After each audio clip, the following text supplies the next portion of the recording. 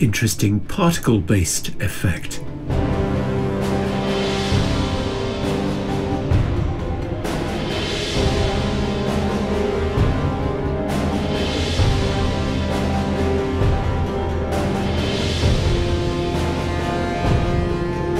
So what we're doing here is taking a 3D character and using it to generate this particle cloud. It's pretty simple to do, but it's quite an interesting effect. So let's get going. So the first thing we're going to do is to grab a 3D character, and to do that we are going to come to mixamo.com. Now, even if you haven't got an Adobe subscription, you can sign up for free and still use this function. So the first thing we need to do is we need to select our animation. I'm going to select Capoeira here.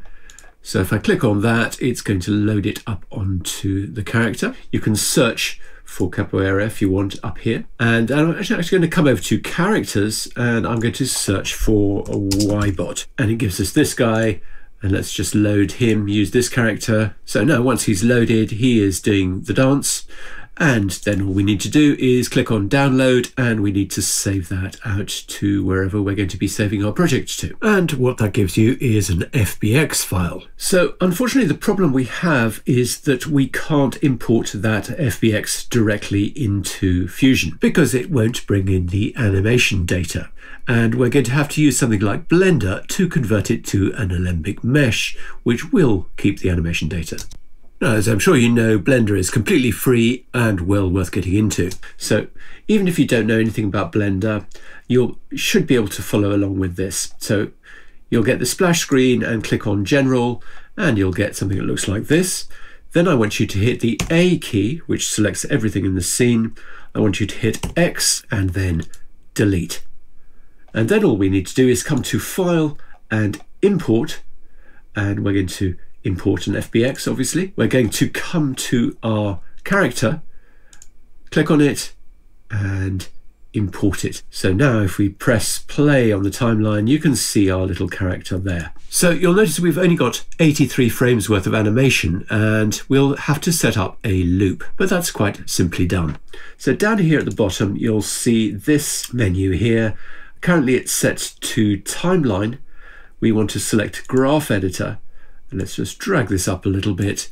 Then we need to click on this modifiers tab here and then add modifier, and we'll select cycles, and you can probably see that the timeline updated, and now we've got a continuously looping animation. And we can now export this. So we're going to do File and Export and Alembic, this one here, and we're going to navigate to our folder, and we're going to export it as this Capoeira ABC. Don't need to worry about any of the options here, but what I will do is set my end value to 500, so we've got a nice long loop to play with, and just export that. So then we want to open up Fusion. What we need to do is we need to bring in our Alembic. So let's add an Alembic mesh node here, and then just navigate to where we've saved Capoeira Man. And let's have a look at him. There he is, dancing away. Just going to turn on 3D viewport lighting like that, so it looks a little bit better. And let's switch to the single viewer.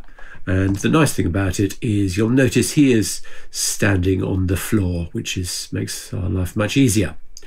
So let's now set up our particles. So I'm going to add a particle emitter like so. So I'm going to come to region, and instead of the default of sphere, I'm going to switch to mesh, and I'm going to have surface for the region type.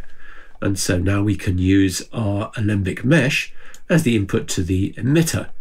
And then if we look at the emitter, we won't see anything, obviously, because we need a particle render node. And if we look at that, you can see vaguely that we've now got some particles here. I'm just going to come over to the style, and I'm going to switch this to Engon, and I'm going to use this one here. But really, you can experiment with any of those shapes. And for the size, I'm going to select 0.01. So let's come back to the emitter controls. I want 1200 for the number, and for the lifespan I want 25, and for the lifespan variance I want 65. And you'll now see that we've kind of got the basis of our effect. So then what I'm going to do is, after the emitter, I'm going to add a particle turbulence. Bring that in here, and I'm going to set the strength to 1.5 for X, Y, and Z. And this is going to make the particles fly around once they've been generated. Now, I want to limit the effect of the turbulence. And to do that, I can actually set up a region on the turbulence node. So come to region, and when inside region, and then for the region type, we're going to select mesh, and we can use now our Alembic mesh as the input to the turbulence there. It's a small difference, but it is actually just going to make it a little bit more readable, because the particles are not immediately going to be made turbulent while they're still inside the region of the original mesh. So that really is the effect. The only thing left to do now is to set up an interesting scene. So after this particle render node, let's add a 3D merge. Let's add in a new 3D shape. Let's set it to cylinder. Let's enable the top cap. Let's have a radius of 20, a height of 0.01. I should maybe increase those base subdivisions to 40 so it's a little bit more round. So now this is a floor for him to stand on. So then what I'm going to do is add a blin, add it to that shape there. I'm going to add a fast noise, and I'm going to pipe it into the blin's specular intensity.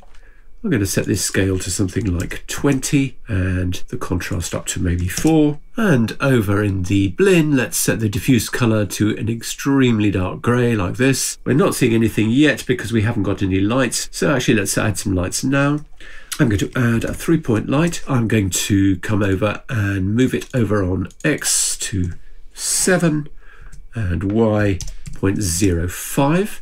See already that's starting to light up the floor. So then let's add a 3D duplicate to this light, and let's have 6 instances, and come down to the rotation Y and set that to 60. And now if we look, we've got this ring of lights all the way around, and we can start to see that texture on the floor. I'm just going to disable that grid because it's a little bit annoying there. You can see how that very simple setup has created this pretty interesting floor. So then let's actually add a little bit more. I want to add some little light bulbs. So I'm going to add a new 3D shape. I'm going to set this to sphere. I'm going to have 0.05 for the radius. Again, I'm going to set the transform 7 on X, and I'm going to copy this duplicate, paste it in after the 3D shape, and let's add this to the merge. And now if we zoom in, you'll see we've got these little light bulbs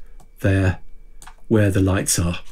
Now we don't want these light bulbs to be lit by the lights, so what we can do is come to the material and just turn off the lighting, and those will now be self-illuminated. So let's just group those, Control G, and call it lights. So I want to add some slightly more interesting geometry in here. So I'm going to add a new 3D shape. I'm going to use cube. Let's add this to our merge here. So I want to unlock the uniform scaling, and I'm going to set the width to 4, the height to 1.5, and the depth to 8. And let's set up the subdivision. So subdivision width 20, subdivision height 1, and subdivision depth 20. Then I want to add a bender like this, switch to Z, and let's have 0.1 for the amount. So this is going to create this interesting looking segment like that. And then we can duplicate that, add a 3D duplicate node. Let's have 6 instances. Let's come down to the Y rotation and set that to 60.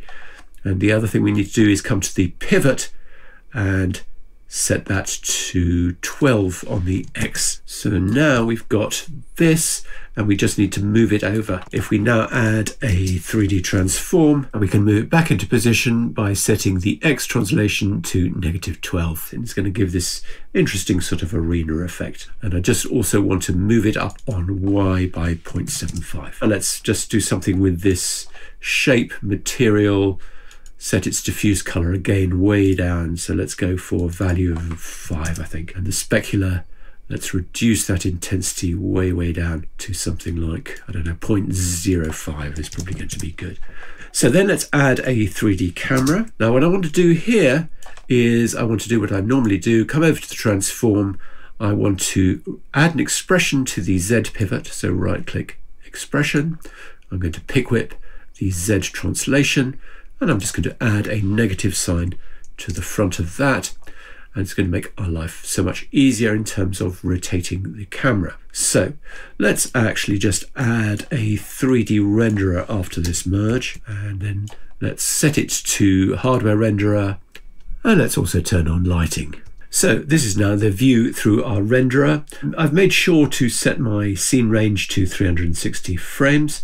What I'm also going to do, just so we can see something, is to take my Alembic mesh and add it to the merge. Then I'm going to come back to my camera and let's set all of this up. So let's make sure we're on the first frame. Let's set the Y translation to 2 and the Z to 18, and let's keyframe both of those. And let's also set the X rotation to -2 and also keyframe that. Then what we're going to do is add an expression to the Y rotation, so add an expression there. So this is very simply going to be negative time. So we're going to rotate through 360 degrees during the course of the scene. Then I want to come to the last frame and I want to add a keyframe for the Y and Z translation and for that X rotation. And then I want to come to 180, which is the center of the scene. I want to set the Y translation to 1, the Z translation to 11, and this X rotation to -45. And so now basically we're going to be kind of rotating around, zooming in a little bit towards the center and looking down, and then coming back around like that. And because of how we've set up this pivot, that's made it all a lot easier. So the only thing we need to do here is come to the spline for the camera, make sure we've got show only selected tool, and let's make ourselves some space. Let's just take our Y offset. So I've framed everything up, select the middle keyframe, Shift S to add a smoothing keyframe there. Let's do the same thing with the Z offset, select that middle keyframe and Shift S, and the same thing with this X rotation. There it is, Shift S. Just smooths that off. So then what I'm going to do is I'm going to add a background node, and I'm going to take the renderer and pipe it over the background. So now if we come back to the beginning, look at our merge, and then I'm going to take my renderer and I'm going to add a Luma keyer to it, pipe the renderer out into the Luma keyer. Let's have a quick look at the Luma keyer. So we've just isolated the bright areas of our scene. Don't worry, this is going to be our particles eventually once we turn them back on again. For now, let's just set it up like this. Let's maybe just crunch down the black a little bit even more, and then let's also add a blur node after it. Let's set the blur size to something like 20, and then let's take the blur, merge it over the top of that other merge. Let's look at the result, and let's turn the alpha gain down to 0. And then if we want, we can take our blur and we can add a color gain, and we can just add a little bit of gain on the blue. Let's go for something like 1.5, and you can see we've now got a nice blue glow. So then we can come back and we can disable our character, and we can turn back on the particles, and we're done.